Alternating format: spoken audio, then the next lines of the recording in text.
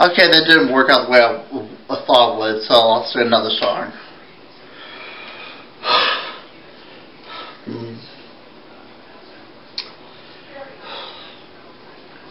Let's sing another song. I'm trying to think of one.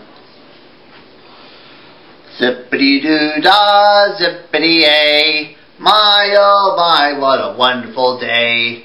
Plenty of sunshine headed this way.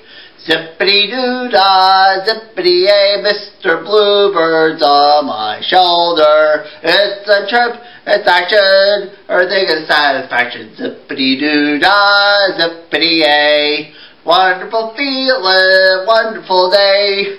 Zippity-doo-dah, zippity-ay, my oh my, what a wonderful day. Plenty of sunshine headed my way.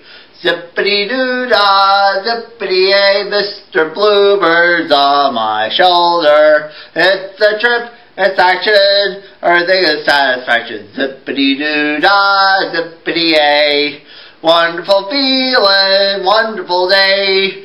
Zippity-doo-dah, zippity-ay. Walt Disney ran into a lot of problems with Songs of the South. Ever notice that?